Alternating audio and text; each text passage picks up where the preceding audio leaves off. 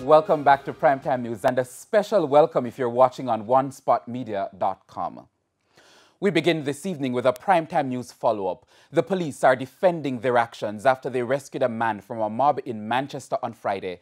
62-year-old Chieftain Campbell later died from his injuries, but his family members have raised concerns about the time it took cops to take him to hospital. As you hear in this report, the police say they did the best they could. Now, we must first warn you that some of the images in this report might be disturbing to some viewers. The final moments for Chieftain Campbell.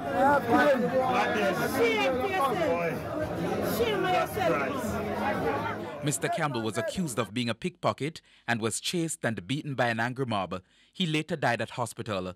Relatives and friends of Mr. Campbell have been demanding justice for his death, even as they insist that he was innocent. The actions of the police have also come under scrutiny by Mr. Campbell's family, who argued that the police should have taken him to hospital in a timely manner.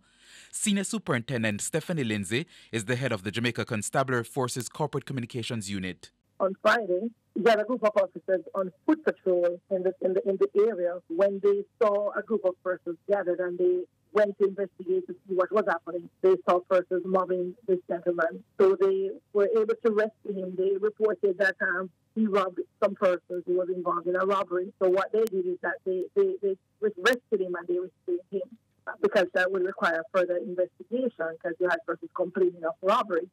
SSP Lindsay says based on her information, the man did not have to wait long before he was taken to hospital. So while they waited, he couldn't stand, so that he was sitting where you saw that video for a short period of understand until they called for a police vehicle to come and take him to the hospital. They took him from that scene straight to the hospital where he received treatment. We understand that about half an hour later, they got a call from the hospital that he died. So we are now investigating the matter. In the meantime, psychologist Dr. Lakim Simaj says strong actions should be taken against those responsible for beating the man.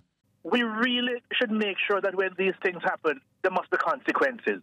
We need to hear about arrest and conviction, whatever they cost, because people still feel that you can behave in such a manner and get away with it because diminished responsibility. You don't feel any way while it happened, but I'm sure in the cold distance now, many of them are regretting their participation. But it needs to get further.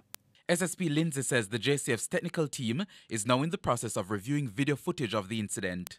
So we are definitely examining the footage to see if we can recognize some of the persons that were involved. We are hoping that the technology will aid us, because in a situation like this, nobody's going to come forward to say who they saw or what happened. They were guests on Radio Jamaica's weekly news review program, That's a Wrap.